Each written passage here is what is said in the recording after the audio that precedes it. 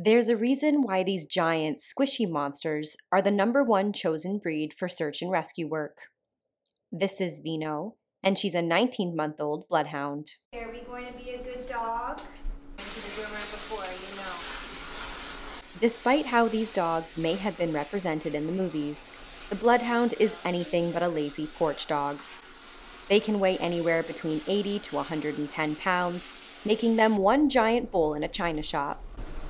They were designed to track and hunt, using their incredible sense of smell, and to this day they are still employed as man-trailers.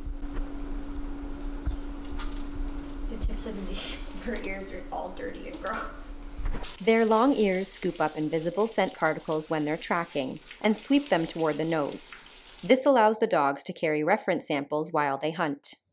The bloodhound requires a fenced-in yard and should always be walked on a leash. They are very high-energy dogs, and when they catch an important scent, their instincts completely take over. This can mean putting their nose to the ground and ignoring everything else around them. The bloodhound is not a breed of dog for novice pet owners, as they can be difficult to train, and they tend to be especially destructive during puppyhood. Hey, good girl. Good girl. Oh, you're so scared. It's okay, Vino. Trying to put a happy hoodie over these massive ears was a task all on its own.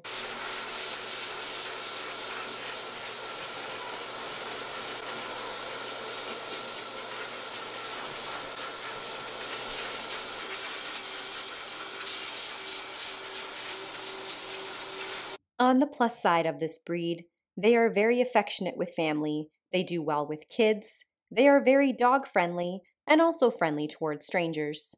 But on the downside, they do shed quite a bit, and they are excessive droolers.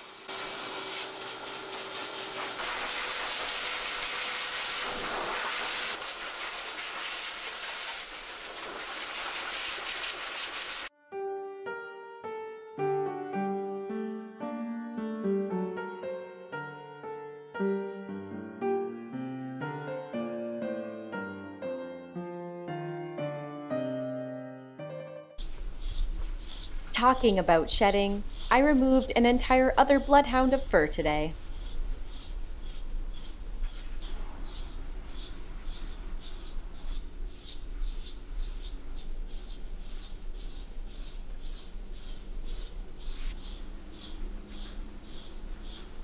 These guys are very tall dogs, standing as tall as 27 inches on the shoulder, and they have a life expectancy of 11 to 15 years. Good girl, Vino. Good girl. Good girl, Vino. It's okay. It's okay. Good boy. It's a girl.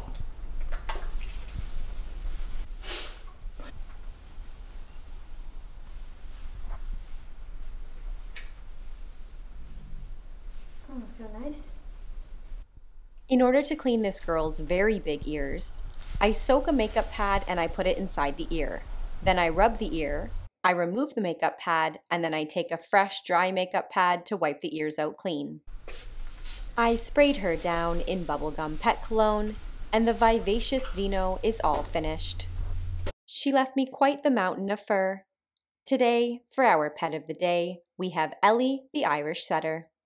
Thank you all so much for watching. I hope you enjoyed this beautiful scent hound. Hey, come here. You're drooling everywhere now. Good girl. Go over there. Come here. Go see. Go see. Oh. Good girl. Good girl. I want you to howl. I want you to howl. No, no, no.